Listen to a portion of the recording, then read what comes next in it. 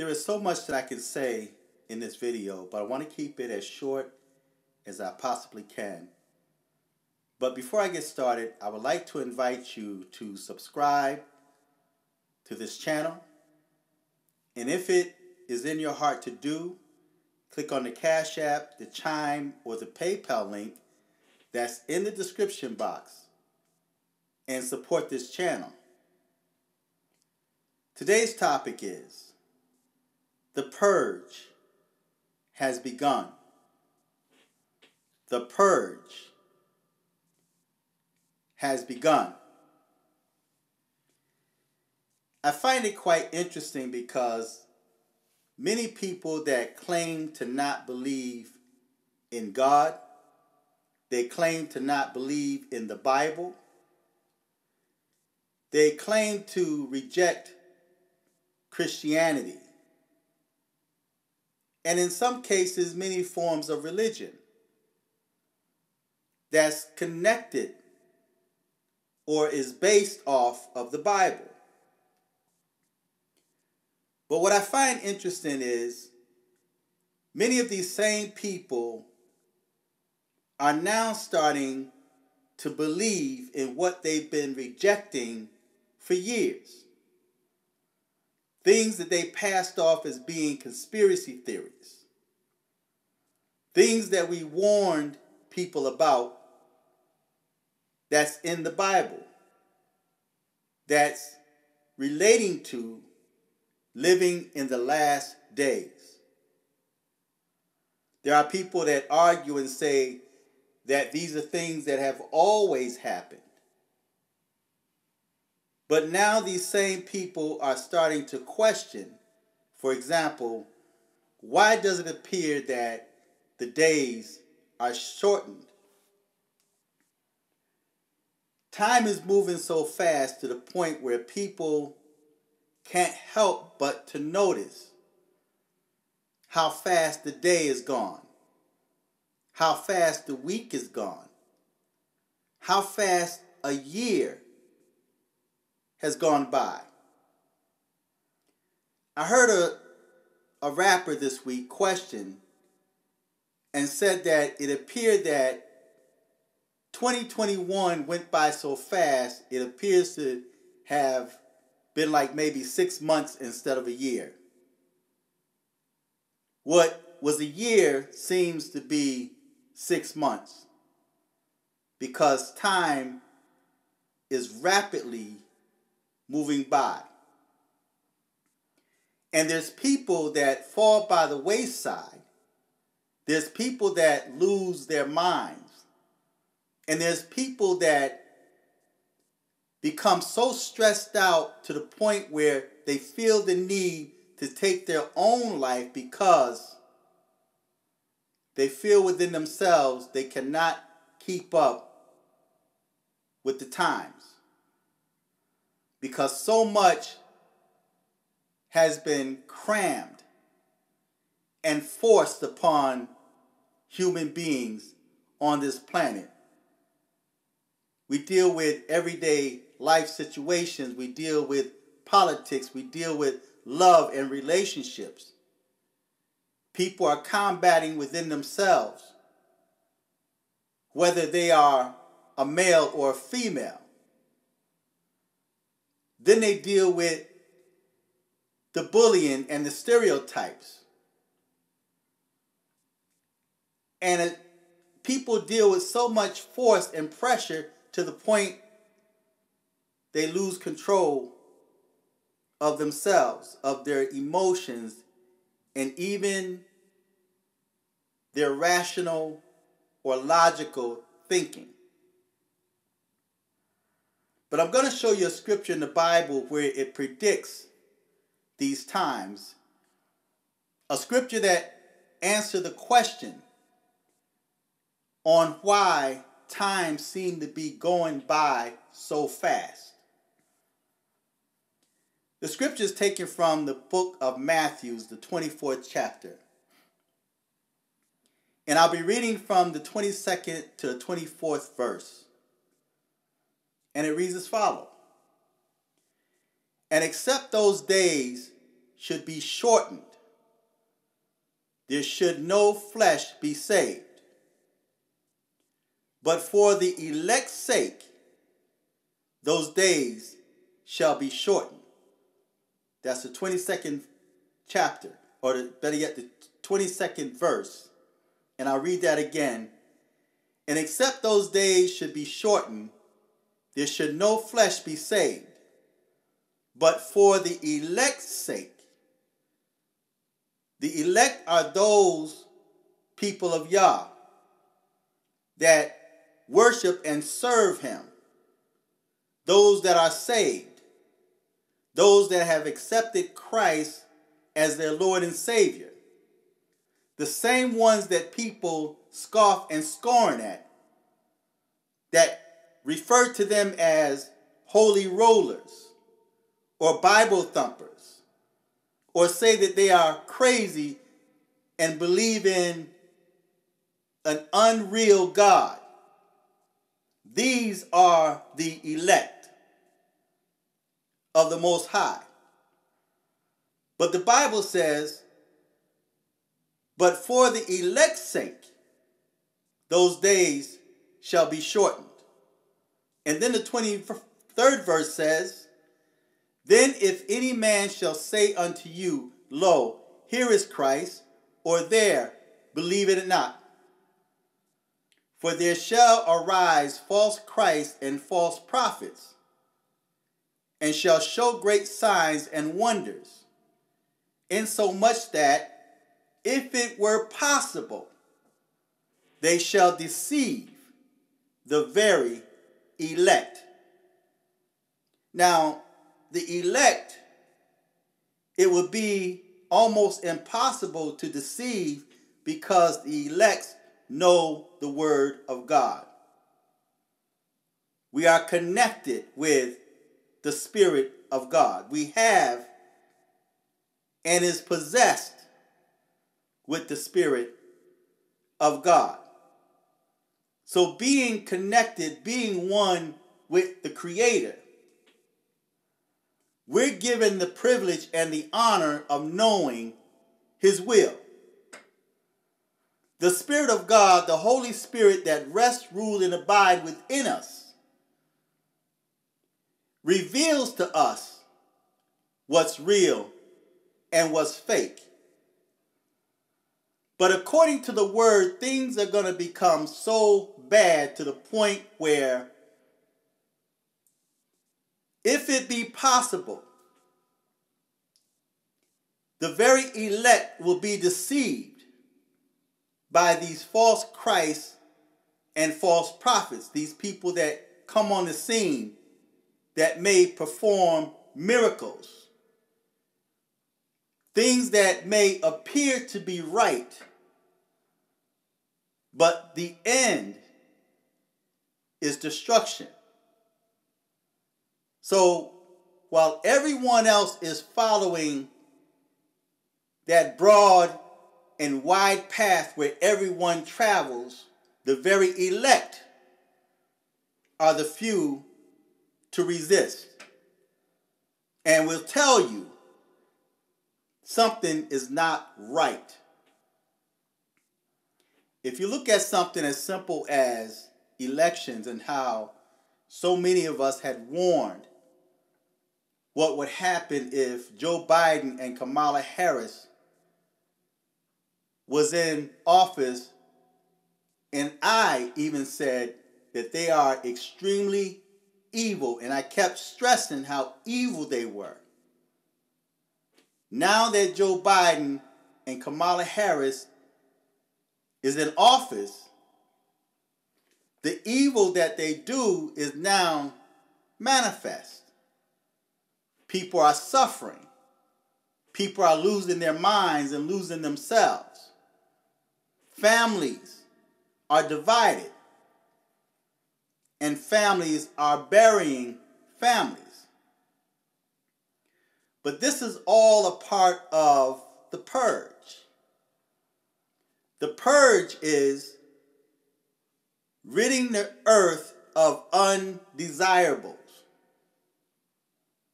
Ridding the earth of undesirables. And don't get it wrong, some of the undesirables are people of the Most High. It was their time. It was in what they call their cards. I'm going to read a scripture to you and show you how the purge is actually happening. Now, there are two different types of purges. There's the purge of man, and then there's the purge of God. The purge of man is what we are dealing with today. These back-to-back variants of a virus that is unseen. We've masked, we take vaccines, there's booster shots, they social distance, they close schools, people have lost their jobs and their livelihoods, but yet people are still dying. They're still testing positive. The purge has begun. Yes, people have always lost their lives. They've always died. But now we're dealing with a spiritual purge being manifested in the physical. Clearing the earth of undesirables. And again, an undesirable is not always a bad person. An undesirable could be a person that is of value to the Word of God. But because of the fact that they are in opposition to this earthly rule, this demonic system want them gone. So now we're dealing with different diseases and viruses and sicknesses. And this is only the beginning of sorrow. Expect more to happen. But I'm going to read a scripture to you taken from the book of Revelation, the 6th chapter, reading the 4th verse. And it reads as follows. And there went out another horse that was red. And pay close attention to this.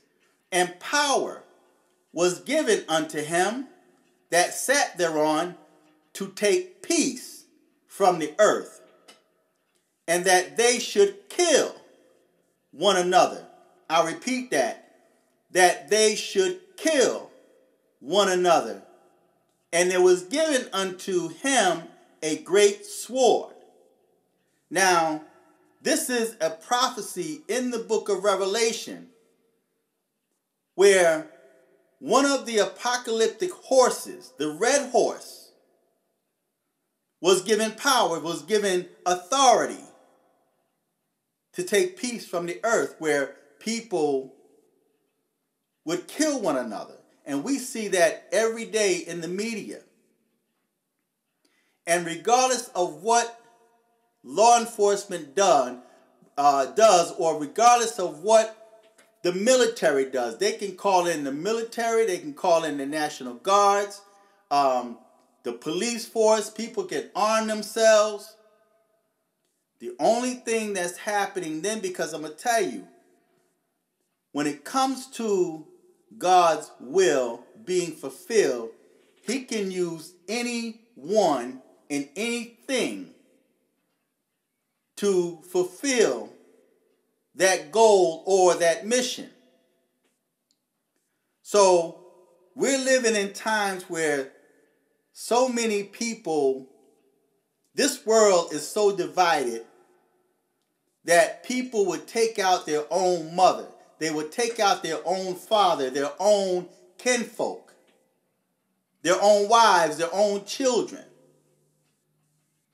their own mothers and fathers. So that red horse was given authority to take peace from the earth. So regardless of how much they talk peace, as a matter of fact, the Bible says when they say peace and safety, then come sudden destruction. So they can talk peace all they want, but God's will be done. I'll read that scripture again. And there went out another horse that was red, and power was given to him that sat thereon to take peace from the earth, and that they should kill one another. And there was given unto him a great sword. See, the purge has begun. So what we see in the news where people are being killed right in front of you in broad open daylight, that purge has begun. Another scripture will be taken from Revelation, the 8th chapter, reading the 1st to the 13th verse. And it reads as follows. And when he had opened the seventh seal, there was silence in heaven about the space of a half hour. And I saw 7 angels which stood before God, and to them was given 7 trumpets. Now, try to visualize what's being read here, because this is all being done in the spirit realm, going to be manifested in the natural.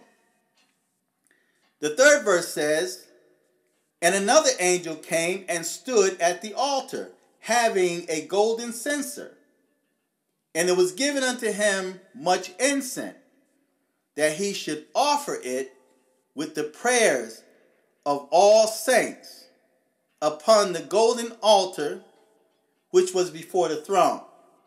So all of your prayers, those of you that felt that your prayers are unheard, that God had forgotten about you, or God is not listening to you, this is God now answering your prayers.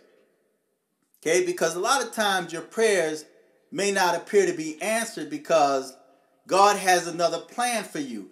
We have to go through something in this earth. This is a way to test our loyalty, test how faithful we are to the Creator. No, it's not that he ignores us or he does not hear us. God is saving your prayers as ammunition against your enemy. And I'm going to read that 3rd verse again. And another angel came and stood at the altar, having a golden censer, and there was given unto him much incense, that he should offer it with the prayers of all saints upon the golden altar which was before the throne. And the smoke of the incense which came with the prayers of the saints ascended up before God out of the hand of the angels. The 5th verse says, and the angel took the censer and filled it with fire of the altar and cast it into the earth. And there were voices and thunderings and lightnings and an earthquake. And the 7th angel and the 7 angels which had the 7 trumpets prepared them to sound. This is the purge. This is the Most High purging the earth. This is God's wrath being poured out upon the wicked and the disobedient. The 7th verse says, the first angel sounded, and there followed hail and fire mingled with blood, and they were cast upon the earth, and the 3rd part of the trees was burnt up, and all green grass was burnt up. And the 2nd angel sounded, and as it were a great mountain burning with fire was cast into the sea, and the third part of the sea became blood. This is God's purge. And the third part of the creatures which were in the sea and had life died. And the third part of the ships were destroyed.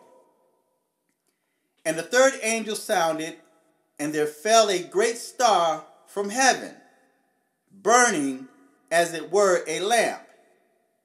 And it fell upon the third part of the rivers, and upon the fountains of water. The 11th verse says, and the name of the star is called wormwood. And the third part of the waters became wormwood. Now, wormwood means bitter or poisonous.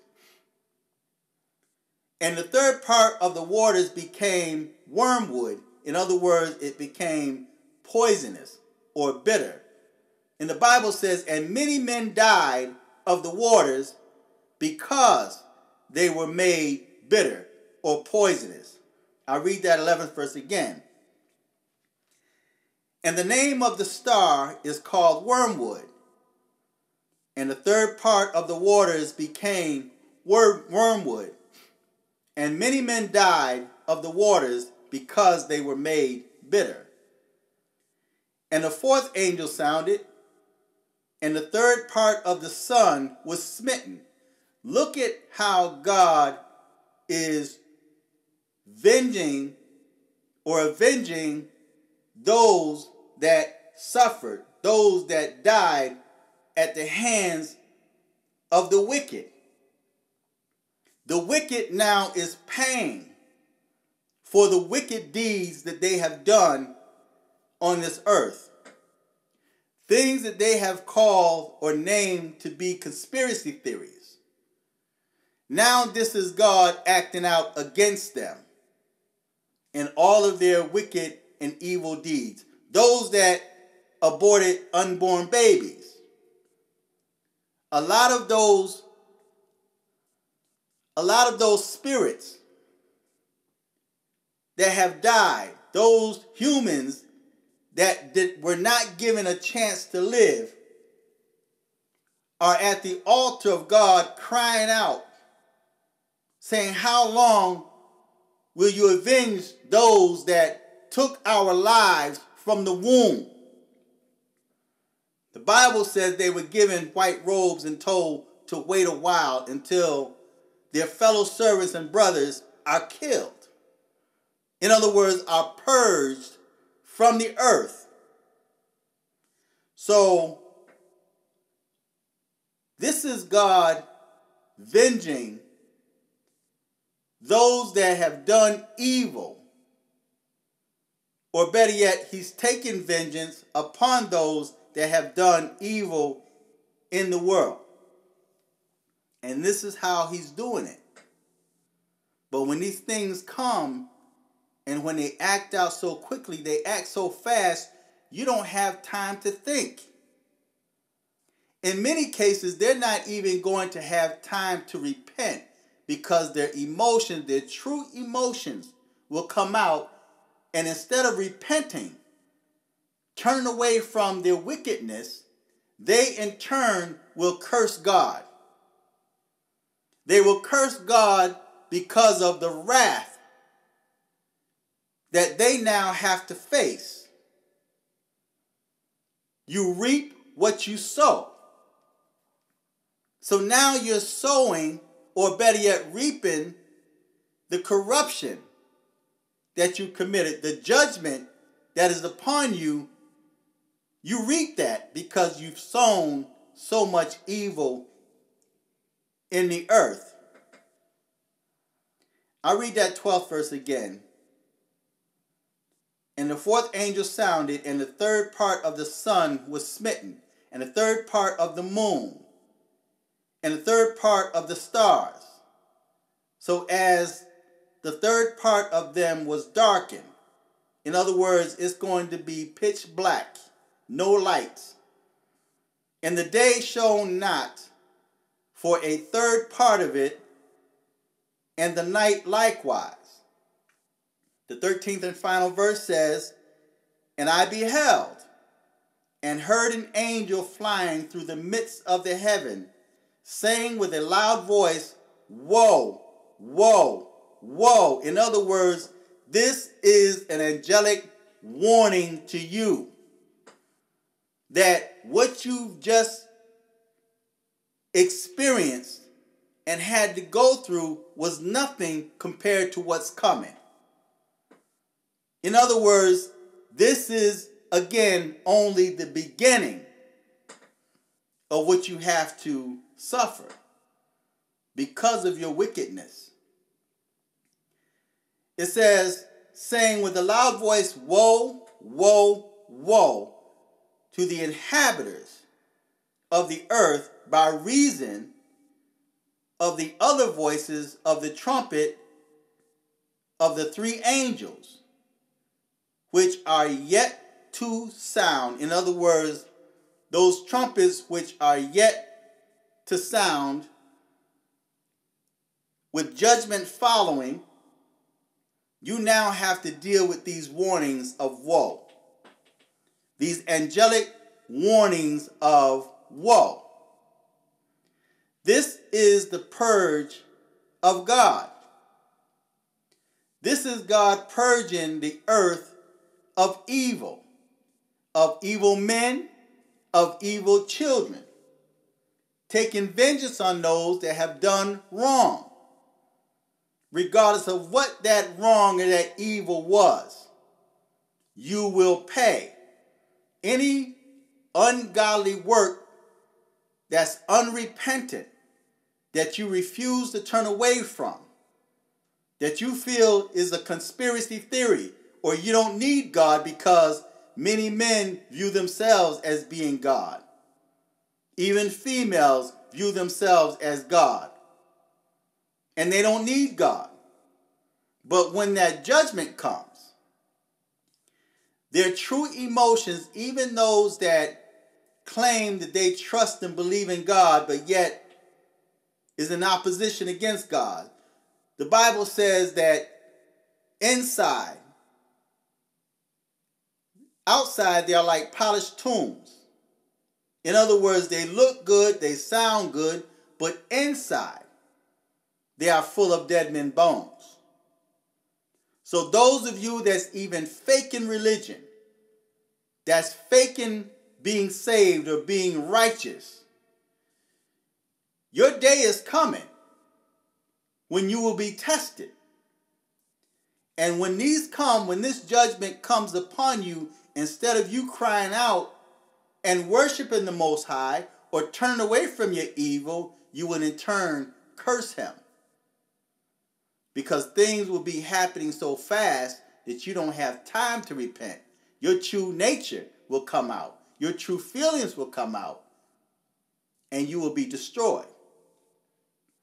It's easy to talk about the white man being destroyed, your slave master being destroyed, but much of Israel will be destroyed. So, I didn't mean to go this long. I'm going to cut it short, and maybe I'll do a part 2 to this and add some more information in there. So feedback, tell me what you think, but the purge has begun. So do not be surprised what comes in 2022. We're in for the ride of your life, and many are not going to make it out of 2022. And not so much is because of this pandemic, but because of the stress and the depression and those trying to run and escape the judgment of God. But yet, when you decide to take your own life, you're running right into the hands of judgment. Because after you leave this plane of existence, now you face judgment. And your judgment is not what you think.